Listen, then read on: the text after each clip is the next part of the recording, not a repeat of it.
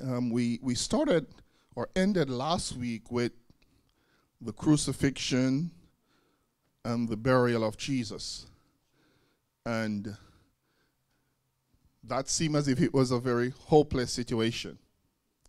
Very depressing, but we understand that Jesus has the final say. Nothing is over until God says so. Amen. And so in chapter 24, Jesus' awful death on the cross was not the end of the story. Within 3 days, he rose from the dead. We see Luke 24 starts with a narration of the women arriving early in the morning at the sepulchre, bringing spices that they had prepared to embalm the body of Jesus. You could say this is similar today with people bringing flowers to the gravesite to show their love and affection and respect for the deceased. But when they arrived at the sepulchre, to their surprise, the stone was rolled away from the entrance. In the other Gospels, we're told that they were very concerned about who was going to roll away the stone. So this wasn't a small stone. And in fact, we understand that guards were placed there to secure it so that nobody essentially could go in without them knowing. But as I said, God's plans are different. Amen. God had other plans. And so when they got there, the stone was rolled away. Now I want to make it clear that the stone wasn't rolled away for Jesus to get out. It was actually for people to be able to get in and see that he was no longer there, that he was raised from the dead, just like he said. And so the women went expecting to accomplish their task with their spices. And in fact, these tombs were large enough so that people could walk in and be able to observe stuff. But when they got there, they could not find the body of Jesus. Now they were perplexed. They were shocked. Probably wondering what had happened. Amen. And the Lord, or two angels, we're told, appeared unto them. The Bible says that they were in shining or dazzling garments, and this frightened the woman. They became afraid.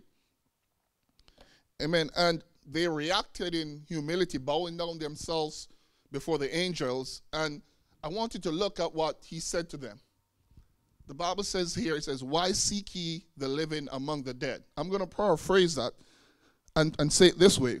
Why are you looking in the tomb for someone who is alive? He's not here. He has risen from the dead. The angel reminded them about what Jesus told them before, that he was going to, actually he said this 3 times to the followers, to the disciples, that he was going to be crucified, he was going to be buried, and then he would rise again on the 3rd day. And at this point, they remembered what Jesus had said. Basically, you could say everything came together. It all clicked. And so they left the sepulchre in haste to tell the other disciples and other followers about what had happened. We are told that among the women were Mary Magdalene. This is the lady that Jesus has cast out 7 devils. There was Johanna, Mary, the mother of James, Salome, and other unnamed women. And so these women brought back the good news to the other disciples. One thing that I want to bring across today is that based on Jewish laws, women were not or could not act as witnesses. And this point is going to be very important. You see here how Jesus, we understand that our belief, what we do, is not based on tradition. Jesus is not concerned about tradition, right? And in fact, you see, as we have seen several times throughout the book of Luke, that Jesus actually elevated women, right? And so here they were selected as the ones to bear this good news. But the disciples certainly did not believe it.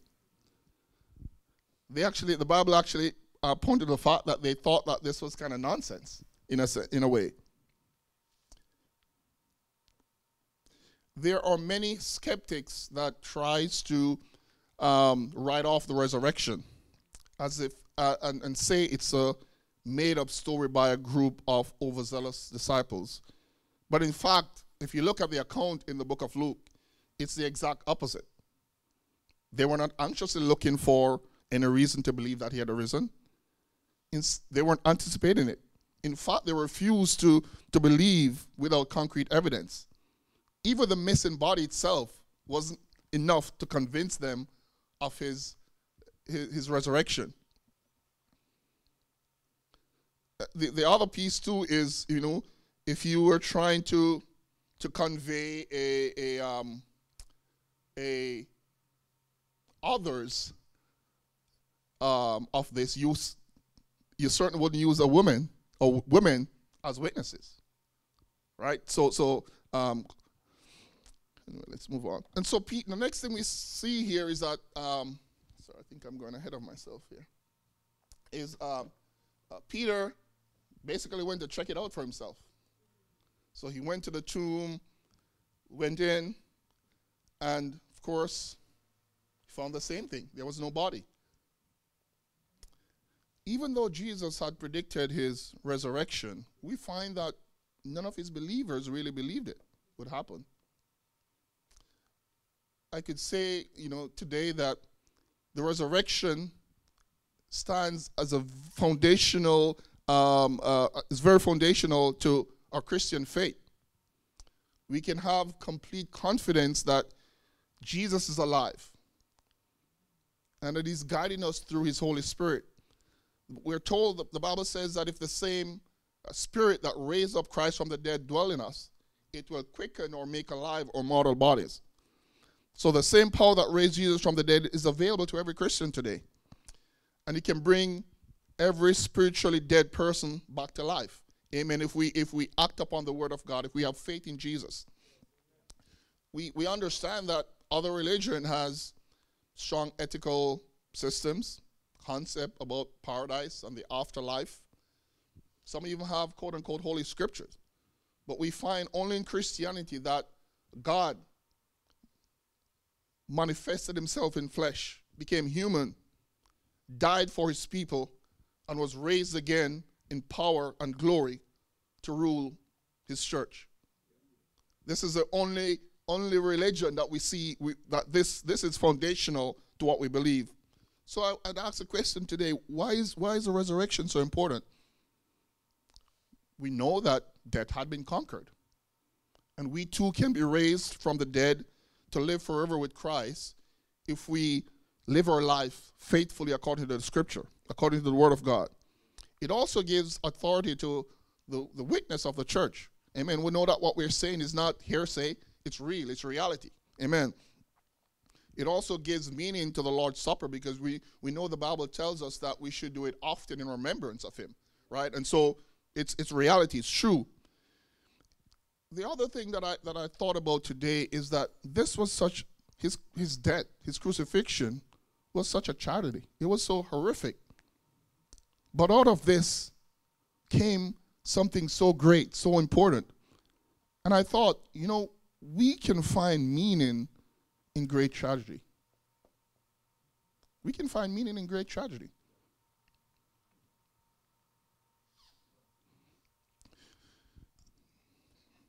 We understand that prior to this, the spirit of souls, amen, were in a place of a place where they temporarily await the final resurrection. People call it Hades or Sheol. But with Jesus dying, we understand, based on the book of Revelation 1, verse 17, that he took the keys of death and hell. The enemy no longer has power. Amen. Jesus, because of his death, because of his resurrection, he took the keys of hell and death. Amen.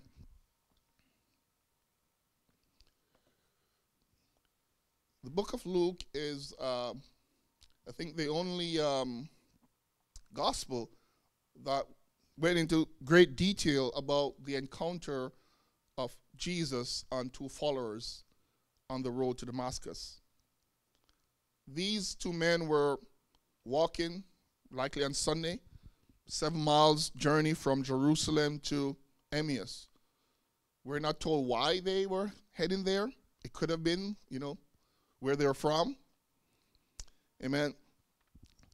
Little is known about these two men except one was called Cleopas. And during their walk, they were talking about everything that had transpired over the past few days. They were so caught up in their discussion that they didn't even recognize that someone had drew near to them. This was, in fact, Jesus. And he was walking in the same direction with them. Jesus then began to ask them, why are you guys so concerned? What make you guys so sad, so depressed, so hopeless? And Cleopas answered him, I would say in a sort of weird way, like, are you from around here? Where have you been? Under the rock, so to speak? Amen. How can you not know about what has happened? And Jesus again asked him, what happened? Amen. And so he began to talk about what had transpired over the past few days. They began to say how Jesus was delivered to the Romans by the chief priests and the soldiers. I think one thing is made clear here by what they were saying is that even though the Romans were the one that executed Jesus, the blame really was on the Jews and the religious folks, because they were the ones who arrested him and delivered him to the Romans. They also begin to talk about Jesus, how he was a great prophet, amen, how he had done miracles, and he was a mighty teacher. One thing that I deem important here was that they still had this idea that Jesus would rescue them from Roman rule. They certainly did not realize that Jesus had come to redeem people from slavery to sin. And so these men, because Jesus had died, they had lost hope. They were walking aimlessly. I could imagine that they were completely depressed because they had placed all their hope, all their confidence in Jesus. And now he was gone. One thing that we need to realize and understand, this is after he was resurrected. So likely they had heard news that he was risen from the dead, but again, we see a lack of belief. So they were hopeless, they were downcast, amen. But we see Jesus then begin to talk to them, amen. And in fact, Jesus called them foolish because all of this was written in the word of the Lord, amen. He had already told them, maybe not these two men, but the disciples, what was going to happen. The prophets talk about the fact that even in the Psalm with David, that about what would happen. And so Jesus said that they were foolish because they failed to understand that his suffering was his path to glory. This was a part of his plan. Amen. This was his plan to redeem man from sin. Amen. And so basically, you could say that they missed the significance of probably one of the most important or greatest event in human history, because they were so focused on their disappointment and on their problems. They even didn't recognize Jesus when he came close to them as well. One thing that I find very interesting is like there were a number of believers that were in Jerusalem, but yet we find these two walking away opposite direction from Jerusalem, doing their own thing, I would say. And you're saying, Brother Greg, why are you saying that? It's, as Christians, we need to be careful because we can miss what the Lord is doing. When we withdraw ourselves from the strength that we found amongst ourselves as believers, if we become so preoccupied with our dashed hope, frustrated plans, we can miss what the Lord is trying to do in our life. And so it's important, if you think about it, the natural thing that they should have been doing would be coming together, helping each other through this period. But these two were, I don't know, you could say going back home or whatever. But I wanted to remember this, because you're going to see something important that happened and what it did to them, how it changed the way they were thinking, where they were going. So as I have to say here that twice we see this in the book of Luke 24, where Jesus began to teach his disciples or followers and help them to understand the scripture. And both of these occasions, they shared a meal.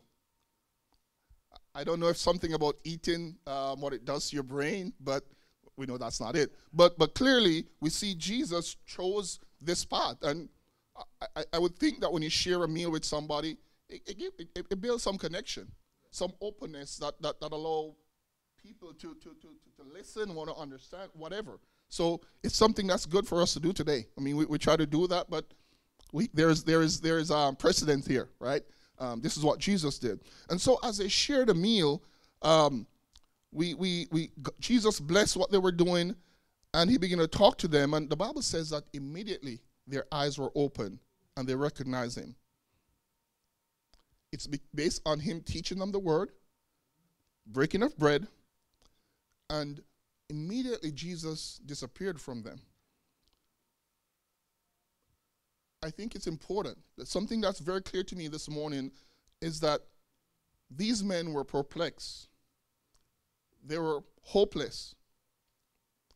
And us as Christians, when we find ourselves in that position, it's important for us to go to the scripture and find help.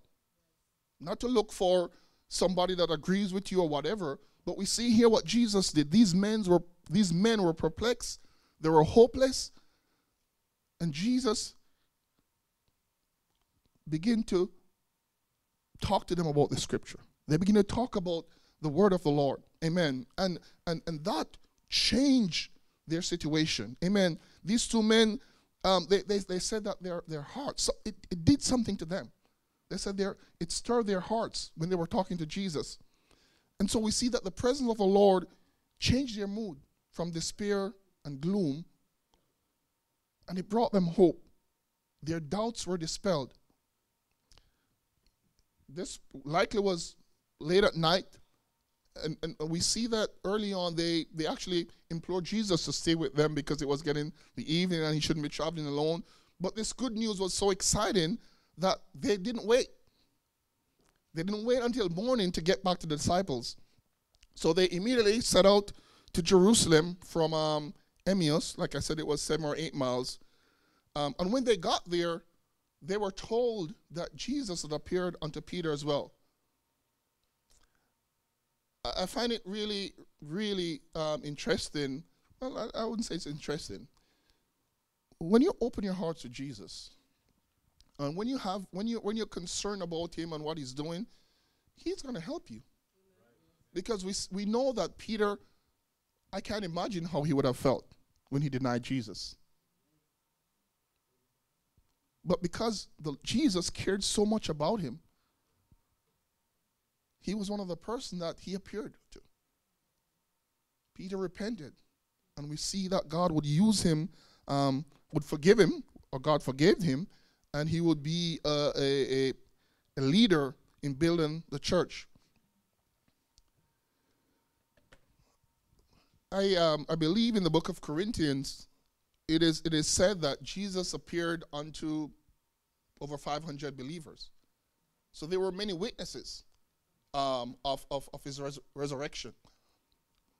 So the disciples now were gathered together in Jerusalem, probably talking about all that had happened. And Jesus appeared unto them. They were very frightened. The Bible says that they thought it was a ghost. And Jesus said, be calm, peace be still. It's not a ghost, it's me. In fact, he told them to look at him, to touch him, so that they could to realize that it was truly him. Again, we see here where Jesus, in fact, he asked them something to eat as well, right? So that to show that he's not a ghost. And again, we see here that Jesus, again, opened the minds of his disciples so that they could understand the scripture. Maybe I'm getting ahead of myself here. The disciples, when Jesus appeared to them, they thought it was too good to be true. This can't be happening for real. And so Jesus asked him for food, and he ate a piece of, the Bible said, broiled fish, honeycomb. It demonstrates that truly this was a human, that it was real, that he came back to life. And he began to tell them that everything that was written by the prophets, by Moses, it's coming to pass. His words, what he said was true. It's coming to pass. And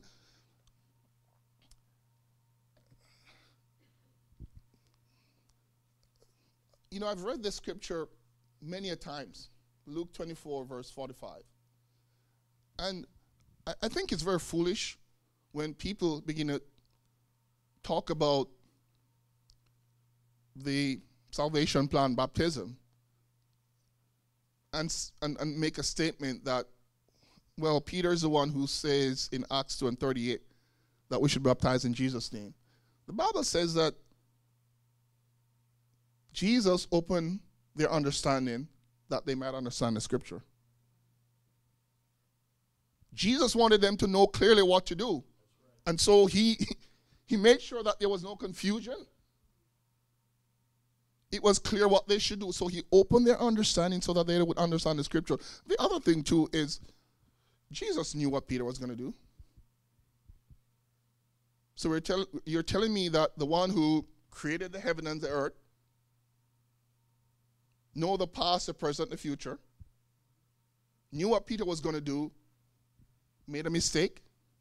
That's just very silly. Really silly. So the Bible says that he opened their understanding that they may understand scripture. And he said, thus it's written, and thus it's behoved Christ to suffer and to rise again from the dead. And that repentance and remission of sins should be preached in his name. What's his name? Among all nations, beginning at Jerusalem. It's going to start in Jerusalem. I have often said that there are times when I'm looking for a way to make or synthesize a particular compound. And the procedure is very long. And so after a while, people no longer write out all the information. They would say, use a method that was developed by Gonzalez, for example, in such and such a year, and with the cite how you find it. And you'll see that in many different writings. And so you have to go back to find exactly how it should be done. If you want to understand baptism, you got to go to the beginning at Jerusalem.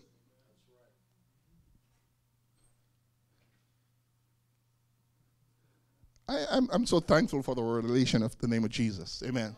I'm so thankful. That's why it's really not a good idea to just pick out a particular scripture. Bible says, here's a little, there's a little, line upon line, precept upon precept. This is the only, I don't understand. Well, I do understand. It's the work of the enemy. That's why we have all of these different interpretation. It's the work of the enemy because he's trying to cause confusion. But there doesn't need to be any confusion because if you follow the word of God, it says clearly how we should do this. When it's going to start, how it's going to be done. So we have to go to the book of Acts to see that.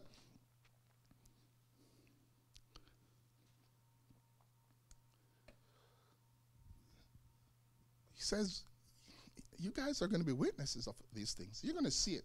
You're going to tell others about it. You're going to testify about it. The good thing is that even though Jesus was about to leave them, he didn't leave them comfortless. He made a promise to them that they're not going to have to go through all of this life all by themselves. That in Jerusalem they're going to receive power. Not any power. The Holy Ghost power. Power from on high. The one who has all the power in heaven and in earth. He's going to empower them. There is power in the name of Jesus. If you have the Holy Ghost, you got power. You have power.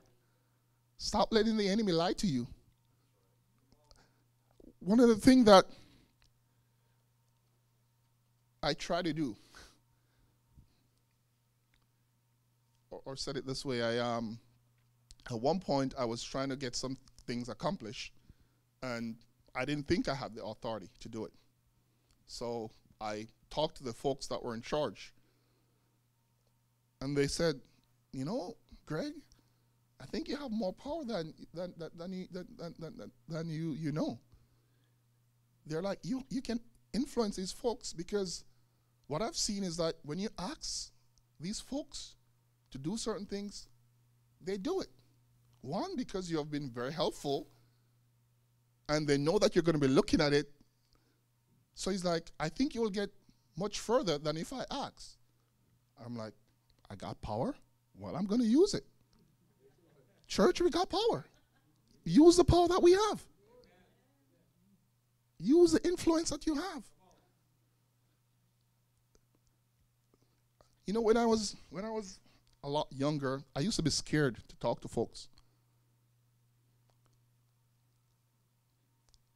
Especially about the salvation plan.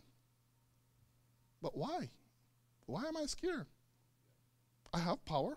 And if they're refusing, they're not refusing me. They're refusing Jesus. We don't need to be scared. There are people out there that have their crazy belief, and they're not afraid. They're talking here like, are you for real? Well, we are for real. This God that we serve is real. His power is real. It can change life.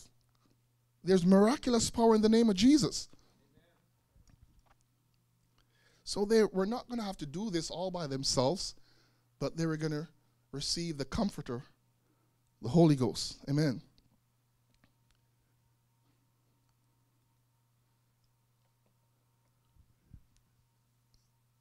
Jesus talked with the believers, the followers, on the way to Bethany, which is the slopes of the Mount of Olives, and he blessed them. And while he was doing so, his physical presence left the disciples. But we understand that the Holy Spirit, the Comforter, would soon come and empower them.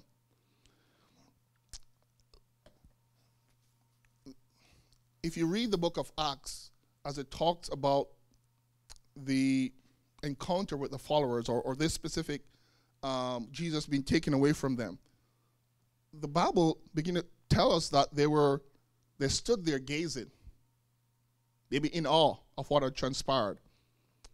And the angel of the Lord came to them and says, why are you standing gazing? This same Jesus that is taken away from you, he's going to return. I'm so glad that we know for a fact that he's going to return.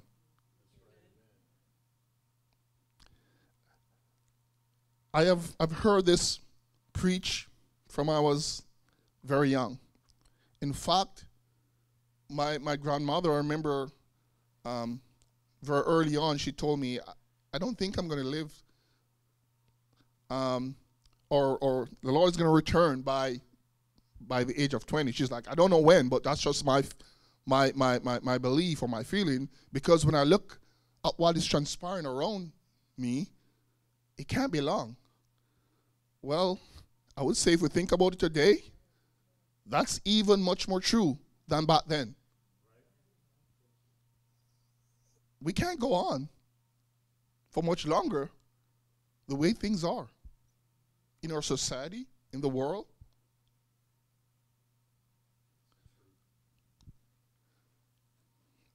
And that's why it's important that as Christians, we don't get caught up in the cares of this life. We don't allow that to pull us down and to decrease our faith in Jesus. Because the Bible says, if in this life only we have hope, then we are men most miserable. Our hope is in glory. Jesus is the hope of glory. The Bible says that we're looking for a city that has foundation, whose builder and maker is God.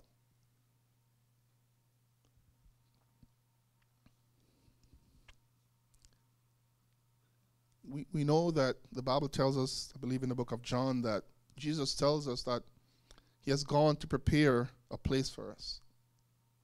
And he tells us again that he's going to return. After the angel spoke unto these followers, we are told that they began to worship the Lord, and they returned to Jerusalem with great joy, and that they spent all of their time in the temple praising God.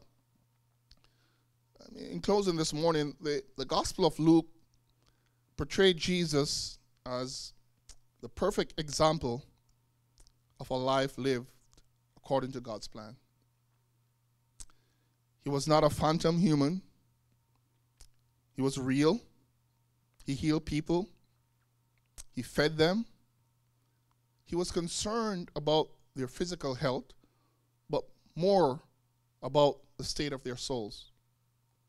Today, as Christians, we need to live our life according to the word of the Lord, according to God's plan.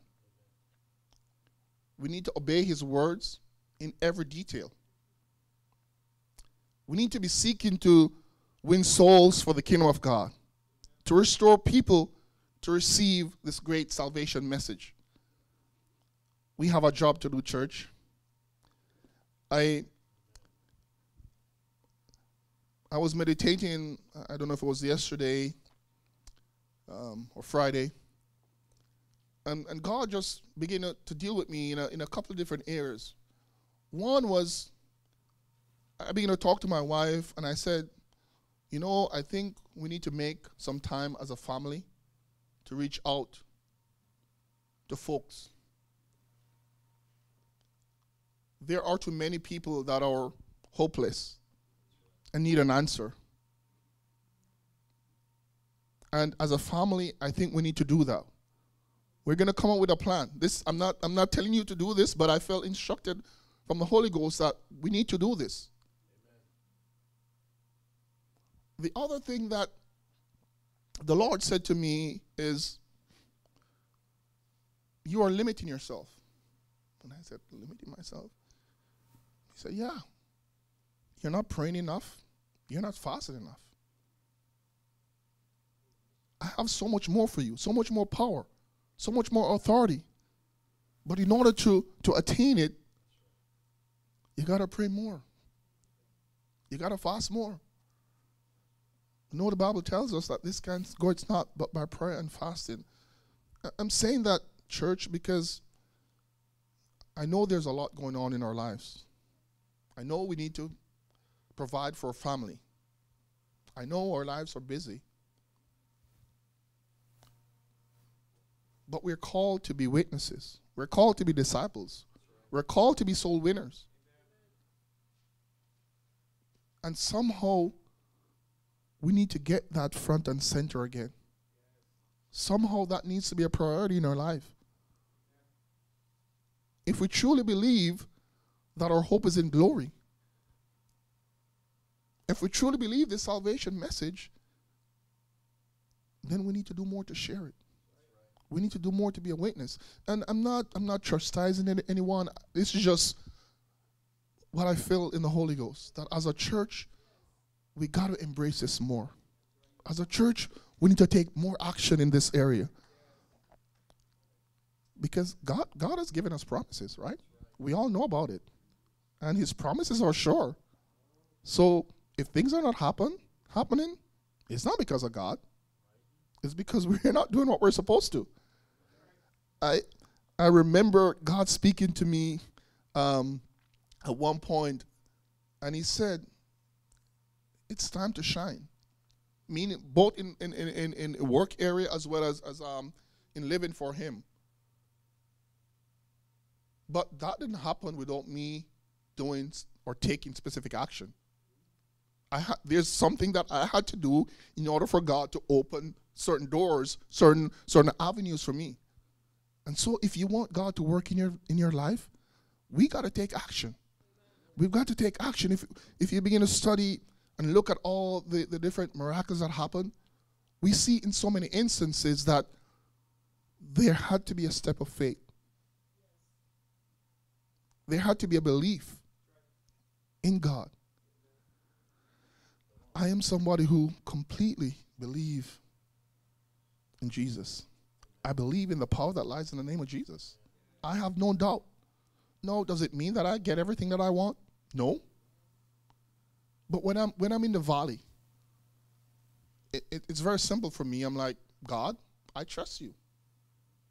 And if this is what you have for me, I'm okay. And maybe you're trying to teach me something. Maybe you're trying to grow me. I don't get upset with God because I don't have what I want or don't get what I want. The same way as parents, when our kids ask us for stuff, we don't give them everything. We know the things that are good for them. We know that maybe it's not time. Maybe they need to wait. Well, we need to trust God we need to place our trust in God the same way. I've said this before. One of my favorite scripture is trust in the Lord. Not with some, but with all of that heart.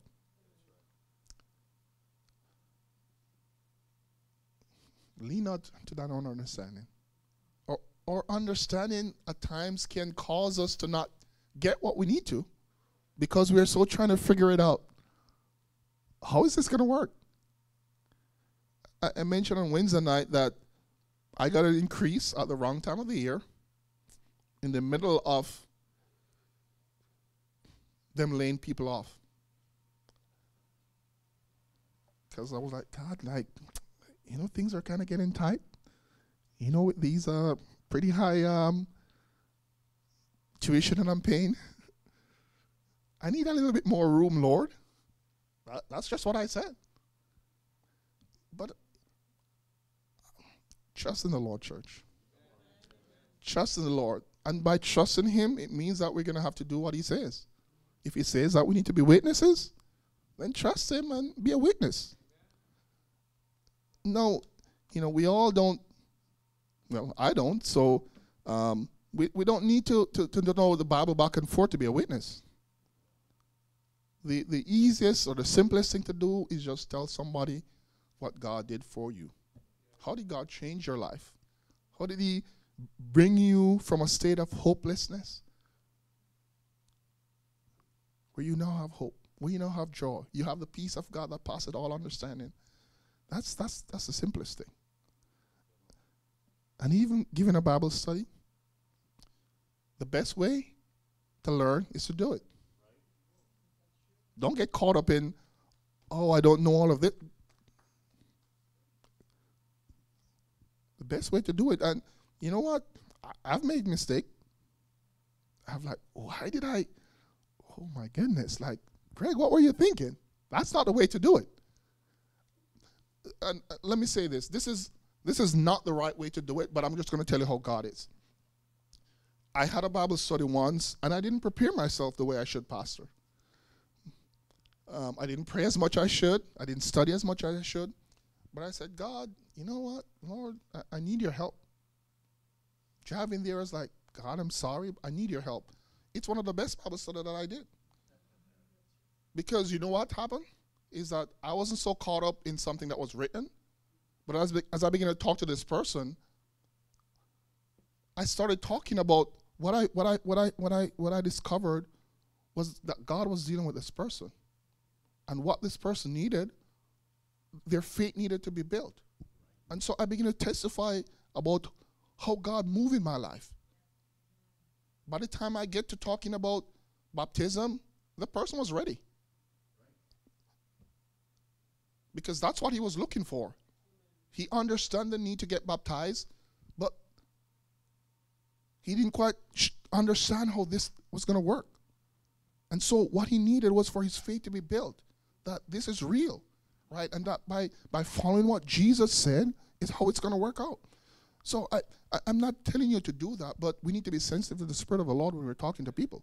We need to, right? Sometimes we're too in a rush to, when, like, sometimes they don't know anything. Build a relationship with them so that when you get to the Scripture, they're more open to receive what you have to say. Amen. We're going to start with that this morning. I'm so thankful for the word of the Lord. And I pray that, this is doing just as much for you as it did for me in reading and studying the word of the Lord. The word of the Lord it can change your mentality. Not can, it will, if you approach it the right way. And just ask God to help you, right? The first time around, you may not understand it, but seek God, and He will help you. Lord, we're so thankful, Lord, for your word this morning, Lord. God, you have given us a commission, God, to be a witness, God, to our world, God. God, let us not be weary, God, in well-doing, God. But, Lord, let this be, God, front and center in our mind, God. And let's take action, God, and be a witness, testify of your goodness to others, Lord. God, there are so many that are lost without you. There are so many, God, without hope. God, you are the hope of glory. You have the answer, Lord. God, I pray that you will use us as your hands, as your feet, as your mouthpiece, God. Let us not be afraid, God, to tell others about you. God, we give you thanks and praise this morning. Bless, God, what we're about to partake of, God, and allow us to come back, God, with the right mindset, God, to lift up, to magnify your great and mighty name. We say thanks in Jesus' name. And everybody say amen.